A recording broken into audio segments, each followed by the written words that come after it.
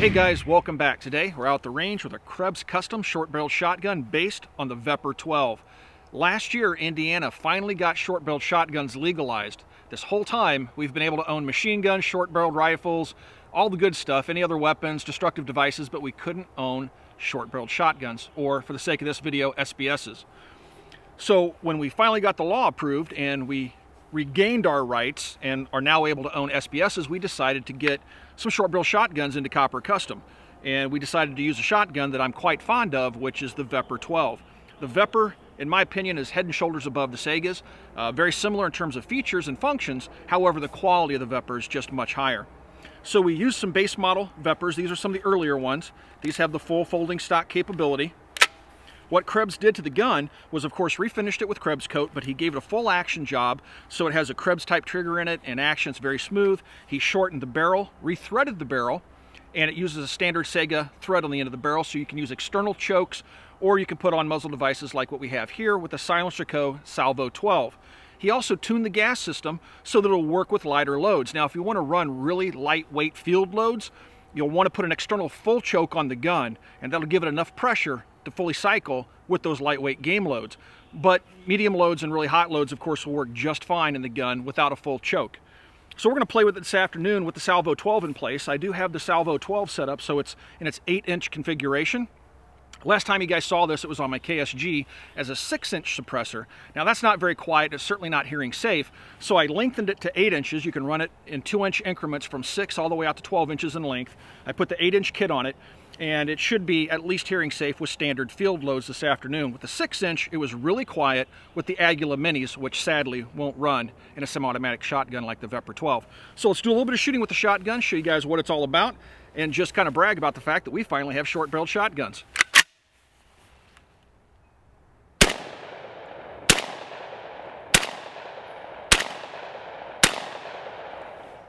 Yep, loving that.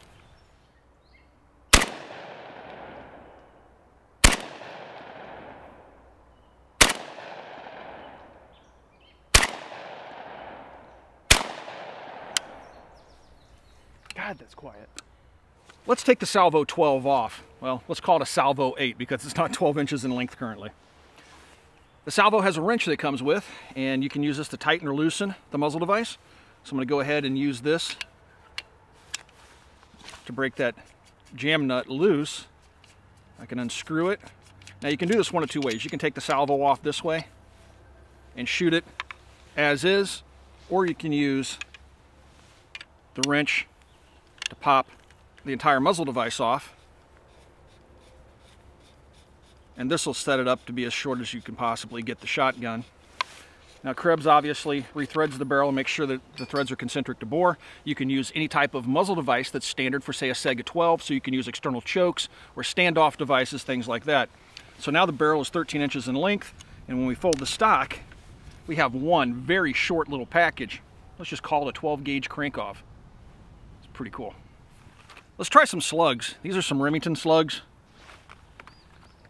And we'll stick them in the... I was going to use the SGM. Let's go ahead and just use the 5-rounder because we got 5 rounds in the box.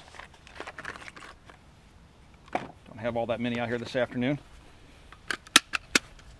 You can see that big old slug sitting in there. The magazines, you got to load them a certain way. Just barely push them down and push it back until the rim stops.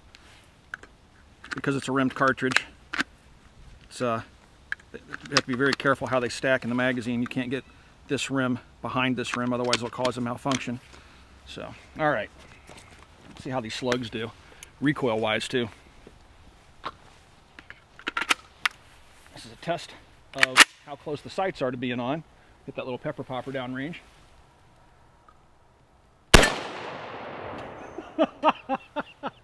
I saw the rear end of the popper come up. All right, there's a big ringer downrange, probably about 50 yards, maybe 70 yards. Couldn't move that one. Wow, man. That dumps some serious energy. Recoil's not that bad, and the trigger is pretty much awesome. This would make a heck of a deer gun. Short, handy little package. Little powerhouse. The VEPR 12 has a 1913 rail across the top, which allows you to mount red dot sights like this Hilux B dot red dot that I have on here right now. Now you can get away with doing this because the way the top cover mounts to the VEPR 12 allows for a fairly rigid mounting platform for optics. In the front you have a hinge, much like a Crinkoff or an AKS-74U, so that holds it very firmly in the front. Then in the rear, this button holds everything pretty snugly in place. Now you might, if you really wrench on it, get a little bit of movement. You're not going to win a long-range competition with this gun, but for CQB type applications, a red dot on this gun is going to work really, really well. One thing you'll also want to keep in mind is that what I found out with my previous testing using the VEPR 12s is that you don't want your sight mounted over the ejection port. Putting that weight right here on the top cover will induce malfunctions in the gun, so you're going to want to set your red dot sight further to the rear like I have it set up on here right now. Also, you'll notice in the video I've had this cheek riser rotated off to the right-hand side like that. This cheek riser allows you to set it in a couple of different positions, and when you have a red dot sight mounted, it gives you the proper height for your cheek weld. When you're using iron sights, you can just flip it out of the way because you really don't need it, so you can get your face down close to the stock to line up the sights. This is 5 rounds. Let me talk about the safety here really quick. The safety is right here. You'll notice it has this little arm that comes down. This little arm allows you to use your knuckle to bump the safety off and go for the trigger. You also have ambi controls, so with your right thumb, you can also manipulate the safety. Okay, so I have 5 rounds of slugs loaded in this thing. Let's see how it does with the red dot sight.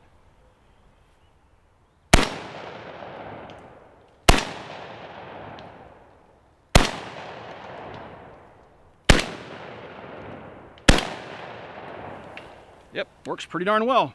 It's a nice handy little setup.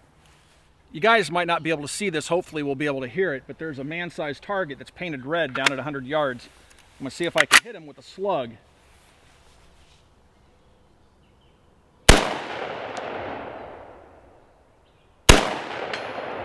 I heard that one hit.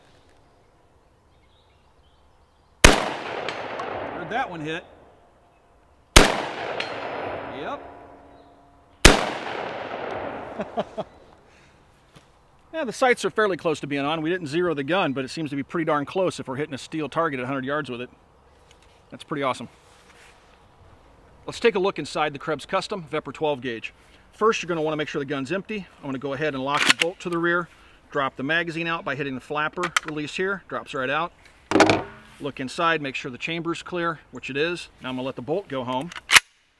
Right back here on the top of the takedown button is a little plunger. You have to push this little plunger down and push forward on the takedown button. Once you do that, the top cover will hinge open like a crank. Now you can pull your recoil spring out and pull your bolt and carrier to the rear. Take the bolt out, just like an AK, you just push back and rotate, and it comes out. You can also take your gas tube off. It's on fairly tight, so I'm going to use the bolt carrier as a takedown tool. Rotate that up, and your gas tube comes off. To put it back together, you just reverse the process.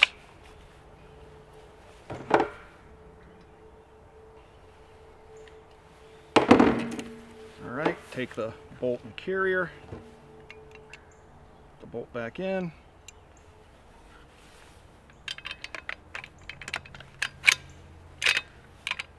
Oops, got to line the little bolt pieces up. All right.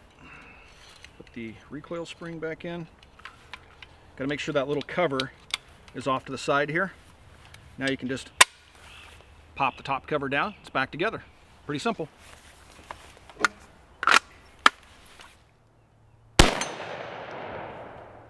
We're going for the one further down now. All right. No.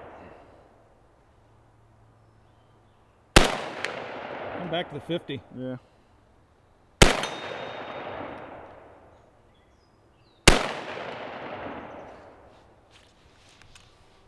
Yeah, I mean, it shoots really well. I don't know, I like it.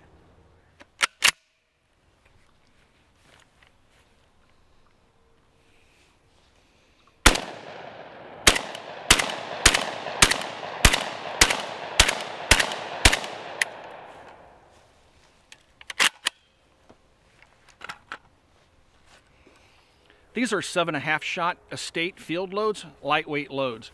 We've removed the suppressor. Now again, this shotgun is intended to fire field loads, but if you're going to shoot loads as light as this, typically you'd want to put a full choke on the end to give you enough back pressure to properly cycle the action. We're just going to see what happens though without a choke. There's no muzzle device on the gun whatsoever. So in essence, it's just an open bore. Yeah, it did short stroke. So we don't have a full choke out here to put on it, but I just wanted to see if it was going to be able to make it. Now keep in mind, guys, we've got a really short barrel here. Krebs did open the port up, so we're going to step it up one. We're going to put some different shells in it, but I just wanted to see, again, if it would function without a full choke on it. Not quite got enough oomph to drive it out. Almost. It's trying, but no cigar. All right. Try something a little bit warmer. This should definitely cycle it. This is Remington double-aught buck high brass. And this stuff is hot.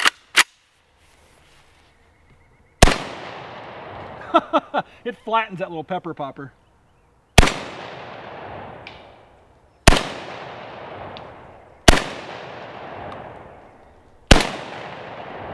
Yeah, that's pretty cool.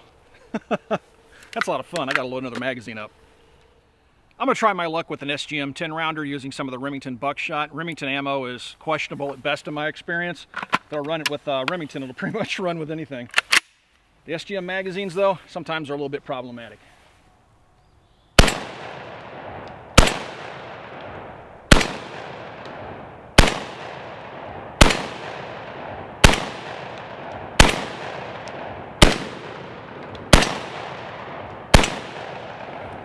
Huh, that one worked flawlessly. We switched out magazines trying a different one, and this one works pretty darn good. So, there you go. The two most common questions I get are, one, does it accept Glock magazines? No, of course not, guys. This is a 12-gauge shotgun. Glock has never made a 12-gauge. And secondly, the most common question is, how does it hip fire 80s style? Well, we're going to find out right now.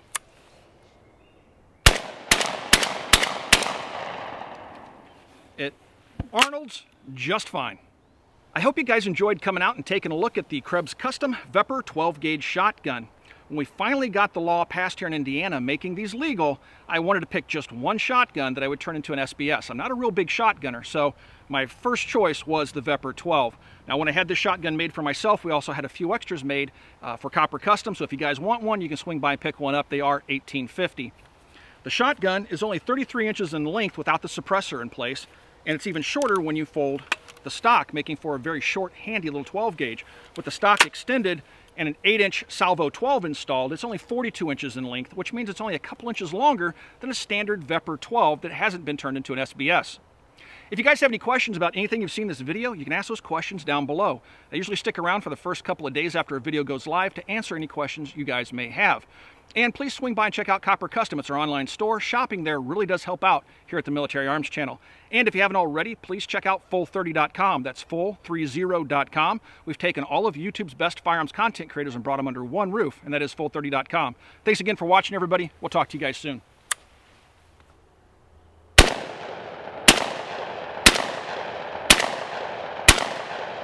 Ah, that really is fun. Somebody should outlaw those things. Just kidding.